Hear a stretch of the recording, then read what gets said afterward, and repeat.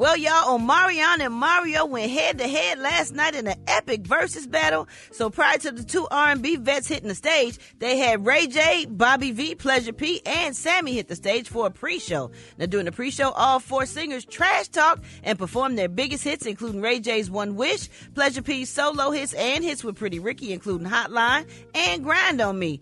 Sammy performed I Like and Soulja Boy's Kiss Me Through the Phone. Bobby V performed his hits, including Slow Down, Anonymous, Tell Me, and Lil Wayne's Mrs. Officer. Now, after a long delay, Mario and Omarion finally hit the stage, and Omarion performed his hits like Touch, Entourage, Icebox, O, and a few B2K hits and more. Excuse me. Mario performed hits like Just a Friend, Let Me Love You, Music for Love, Crying Out for Me, and more. During the show, Mario did a lot of trash talking, including bringing out a fake B2K. Wow. Meanwhile, Omarion brought out guests like Tank and Jeremiah. It was a good battle, but it took forever for them to come on stage. They had technical problems? I don't know, but at around 10:30, I turned to it. They still wasn't on stage. Oh. They were tardy?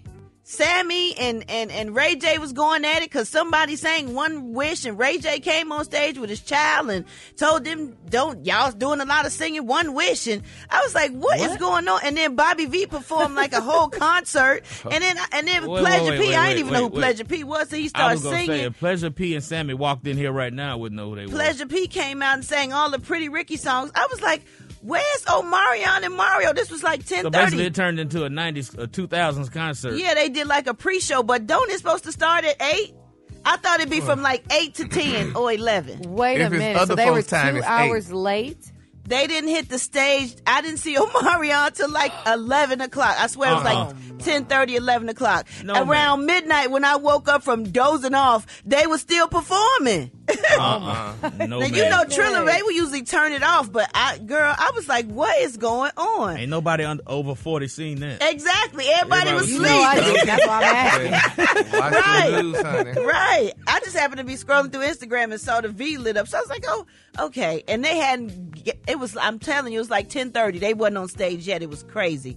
All right, y'all, moving on. Lil Wayne has been added to perform at the 2022 BET Awards. And the other performers include Lizzo, Lotto, Roddy Ricch, Chance the Rapper, and Chloe. Pre-show performers include Juvenile, Saucy Santana, and Victoria Monet. Now, we got some BET presenters that we will recognize. We got Big Frida, Blue Daniel, Daniel Kaluuya, and our very own Eva Marcille. All right. That's right. Yeah. Family gonna be up in there. Idris Elba, Irv Gotti, Janelle Monáe, Kiki Palmer, Ray J, and more. The BET Awards take place at the Microsoft Theater in Los Angeles on June 26th at 8 p.m.